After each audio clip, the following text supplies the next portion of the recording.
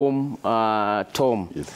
The temperature that is coming out of the World Cup, I think in Kenya we have felt a reprieve after FIFA lift the suspension on the Kenyan football. Yeah. 2026 looks good for Kenya to qualify?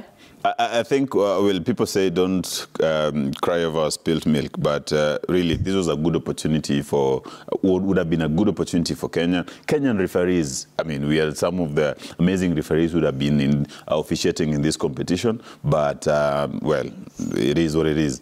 So we have to focus. And see, 2026 is also not a given. We don't know whether we'll get another ban in between before we get there. So I only hope we have good lessons. We've learned some good lessons from the suspension we've served for a year, for a full year, I think, or something like that. I only think if we can pick up lessons, vital lessons that we've got from this suspension, it can help us spur our football to the next level. A group calling itself Kenyan Premier League club CEOs were all over, were running here and there, asking for a restart of the game. I only hope they've put together some financial plans for their players, for their clubs, as the league starts. Because wao ndio walikuwa wanataka sana ligi ianze. And all of us want the league to start. All of us want football to start. So I hope these guys calling themselves the league CEOs, I hope they put something together, other than just addressing press conferences from here and there, asking for leagues to start. Sports CS Babu Namwamba says he has good plans. That's nice. Probably good plans that will see Kenya qualified for the World Cup for the first time. Let's listen to Ababu. All those issues are an integral part of this new dawn at this ministry. And as I've said, there's a new sheriff in town with a new style of doing things. But today, let us just say, thank you, God, for saving Kenya from this close shave. I can tell you it was a very close shave. Arocho, do you see some hope in CS Ababu? Mimi kidogo nina shida. Na shida na vile tunavyopanga mipangilio yetu. Kwa mfano, angalia timu ya taifa ya Ujerumani. Baada ya wao kucheza katika Euro na kutokucheza vizuri, iliwachukua miaka 12 ndio waweze kutoa kombe la ulimwengu. Na waliweza kufanya mikakati mashinani, sio kwa midomo.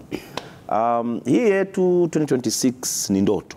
Kwa sababu kandanda, like I said earlier, it's not an event. 4 years is enough. No. If it took Germans 12 years, okay, as much as, why am I saying so? You want, for example, the players that you're expecting to play in the World Cup should be around 18 now, yeah. 18, 19, so that by the time we are going for the World Cup, they're around 22, 23. If you did not plan their development, then what do you expect? We need to go and pick kids who are 6 years old now. We cannot talk about 2026. Let's go plan. Let's go back machinani and make sure that we have an universal kind of system that we bring up. For example, look at the coaches that we have in the Premier League. We have about 4 coaches who are KNVB trained. They talk about the Dutch system and the Dutch philosophy. We have coaches who are trained in Germany. Basically, we need to have our own system. If we adopt the German system, let's adopt it from the grassroots. The 2,000 and so coaches that the FKF trained, how did we train them? And how do we give them opportunities also to exploit or try to put what they've learned into practice? Na kuambia tena kurudia tena. Mjerumani ilimchukua miaka 12. Baada ya Euro, the disappointment they had at home, you remember? I think it was in 96 or something. Yeah. They played disastrous at home. That's where Götze came.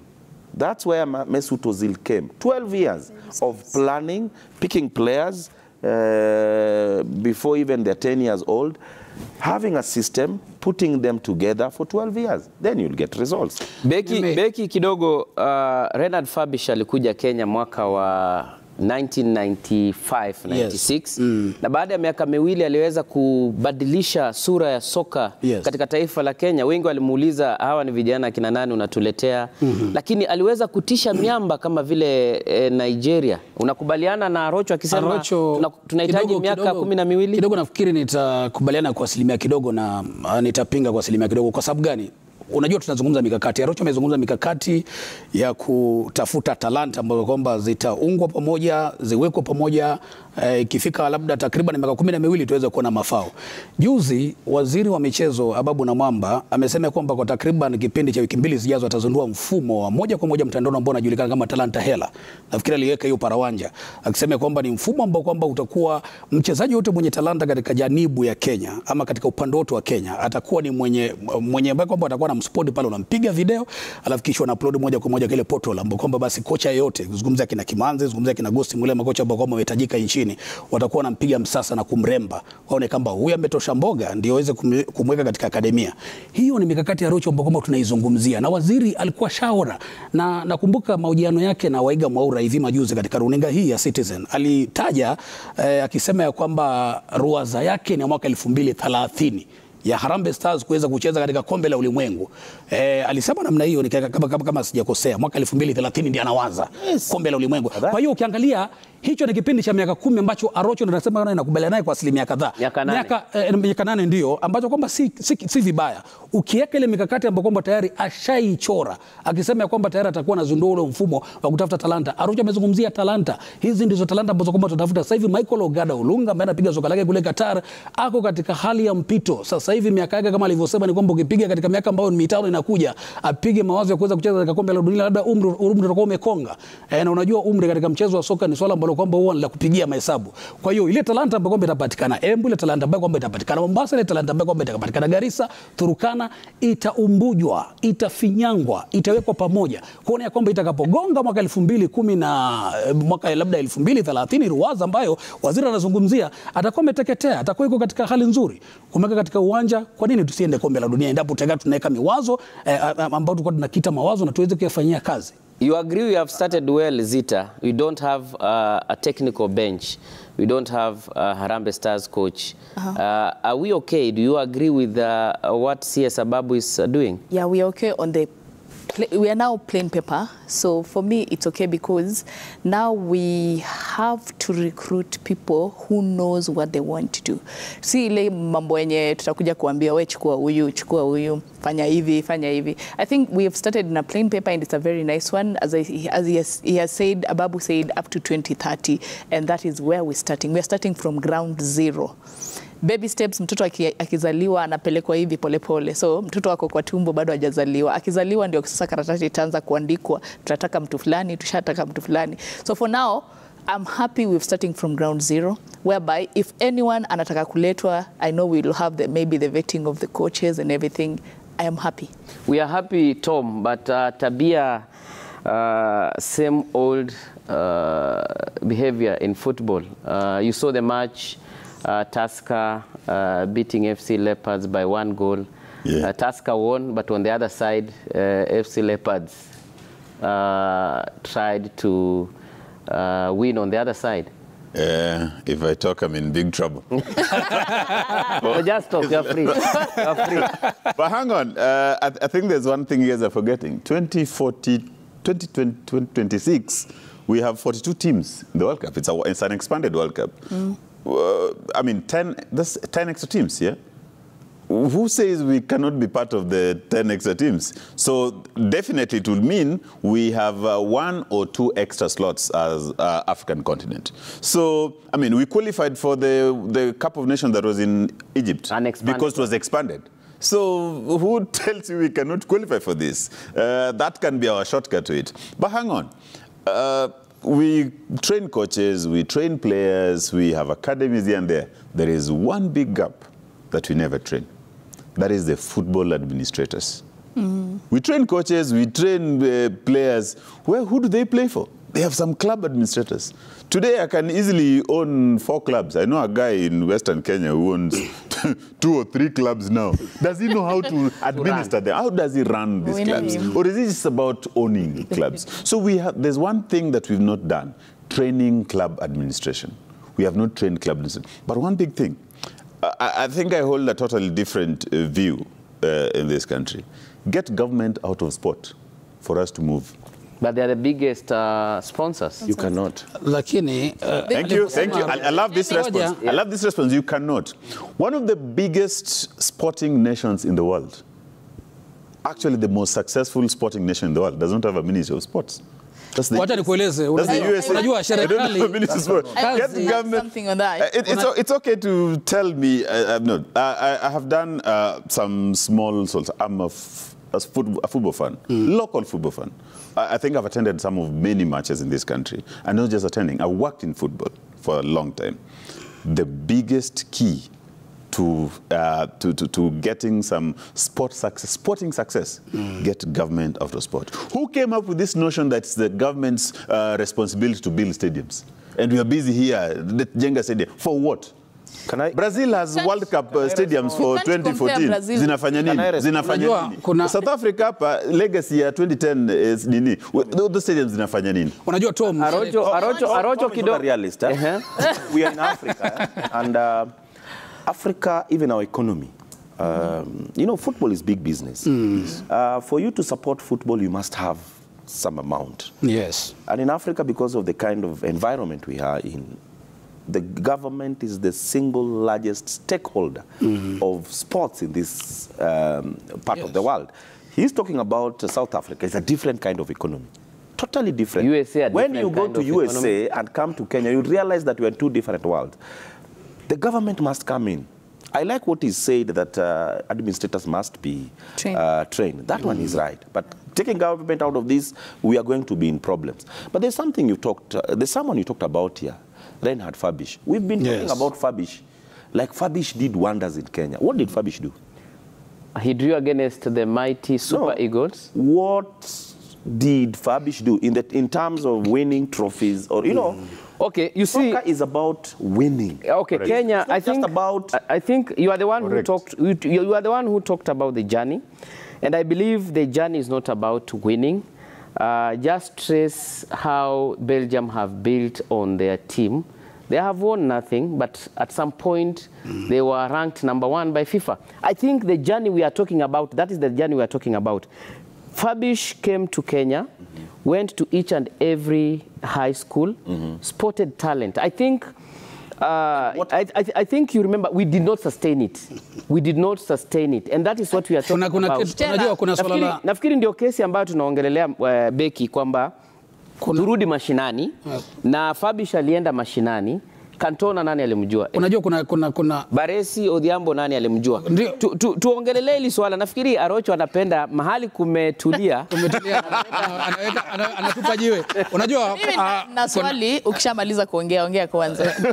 Unajua katika hili swala nafikiri Arocho anavyozungumza alifanya, lakini Fabish alifanya, nafikiri mojawapo ya wale makocha ambao ni wafanisi katika taifa la Kenya. Wezi mtoa Fabish alivyosema ndio mikakati ambayo kwamba tulikuwa tunazo. Ameshindwa kunijibu.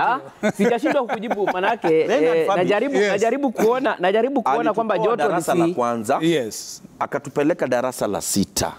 Hatukufanya mtihani wa darasa la 8. Alifanya nini? Nafikiri nasema kwamba tatizo limekuwa hapa mahali ambapo kwamba na roho yake lale malipema alipojichagulia, mahali ambapo kwamba alitufikisha. Wale ambao kwamba walichukua ile atamu, kile kijiti ndio useme kwamba kidogo hapo ndio kidogo tulipoteza. Lakini nataka nitoke kwa Fabish, nikuje kwa sala la ukocha. Kumekuwa na niseme mwendelezo duni wa kuajiri makocha na kuwafurusha. Maana ukiangalia pia katika timu yetu ya taifa tumekuwa na msururu mkubwa sana ukijaribu kuhesabu makocha. Na kupatia mfano wa Lusise. Licha ya kwamba sasa hivi nafikiri ndege iko kwa running way, anarudi kwao Senegali, walitolewa katika mashindano, lakini ameshinda kombe la bara Afrika, amefuzusha timu kuweza kucheza katika kombe ambalo kwamba ni la kombe ambalo kwamba bila shaka ni la dunia. Kwa hiyo walimpatia nafasi. Umeelewa? Alusi ukiangalia walimvumilia wakasema kwamba ndio huyu ni kocha wetu, lakini wacha tumpatie nafasi. Wakatrust the process. Sitaki kujua kwamba either ni mzawa ama si mzawa, lakini cha muhimu ni to trust the process, tumpatie kocha angalau nafasi ya kuweza kujenga talanta. Kuna kitu fulani kocha anaweza kuwa amekuja, nimemchukua Rocho, nimemchukua Tumbwana, nimemchukua Shitera na Zita. Umeelewa? kuna idea ambayo kwamba nataka kudevelop kwa hii timu, alafu kocha mwingine amekuja, sasa yale mawazo yangu kidogo yanakuwa si. I think Tom, I think Fabish planted the seed. We did not water. We did not cultivate. Nafikiri that is where the problem is, because look at what he did. I'm telling you, Arocho, he went for the young blood, and I think we are paying for Fabish blood. Tukimuliza, why are you replacing the likes of Kina Motego, the likes of Kina Samuel Molo? You remember? Yes. Yeah. Do you think we fail to sustain where we start well? Look at what Kimanzi did. After 2-3 matches, we are on our way to qualifying for AFCON. We cut off the tree. Tom, what is the right thing that we really need to do? We have the talent, we have the coaches. As you talked about administrators, that is where the problem lies. But what does Ababu has to do? Because even as he comes in, we should understand that the interference should not be that big, as you say. Thank you. You've asked me a question, you've already answered it. Yeah. It's like, I mean, who fired Kimanzi?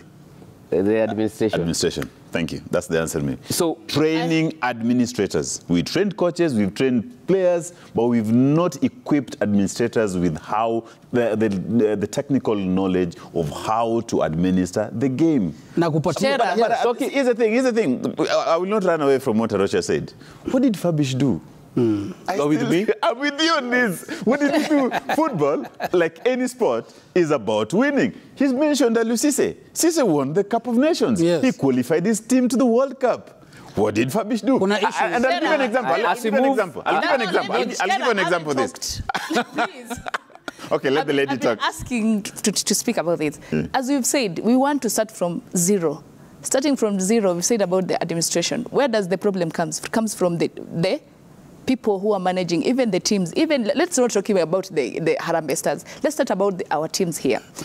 Let's talk about, I don't want to mention teams, but let's talk about team that has management on their own. Yeah. First of all, where does it, place gani imeandikwa whereby someone who was a player can automatically become a team manager, who maybe he doesn't have knowledge on how to do it, to manage even teams. Yeah, you know, yeah. There's a lot of things that are happening. As much as you're attacking the administration, we start from here.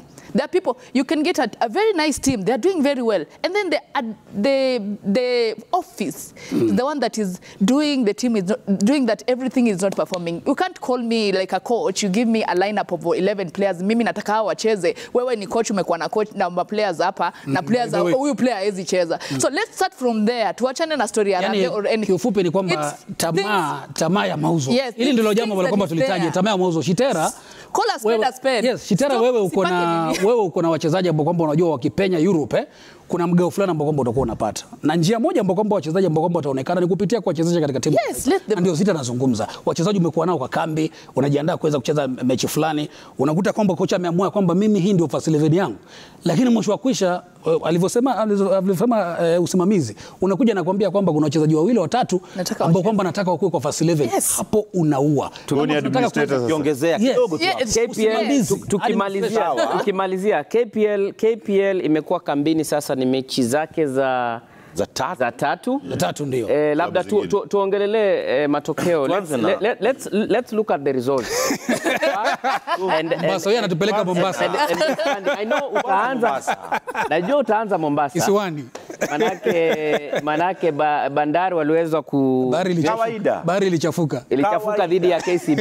Unajua Arocho, KCB tunapoenda pwani, kando na kwenda kuogelea na kupata ile mandhari kule Mombasa, sisi tunajua alama zetu ni 3. Na nakumbuka katika Facebook nilipokuwa bado niko Doha, nikawaeleza watu, niliona tuaja Mombasa kuchukua alama 3. Mimi kwangu sio ni la ajabu.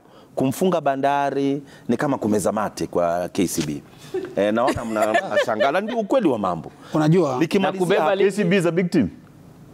What have they won? Unajua, what have they won? I'll ask you the same question. What did Fabish do? What has KCB won? Twende pole. What has KCB won?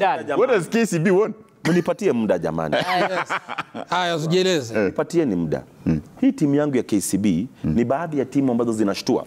Oh, kushtua sawa. 2 seasons ago. Kushtua kila mtu anashtua. Kuna ukame wa mataji. Kushtua. Kuna ukame wa mataji. Kila mtu ashtue basi. Na wahakikishia kwamba msimu huu.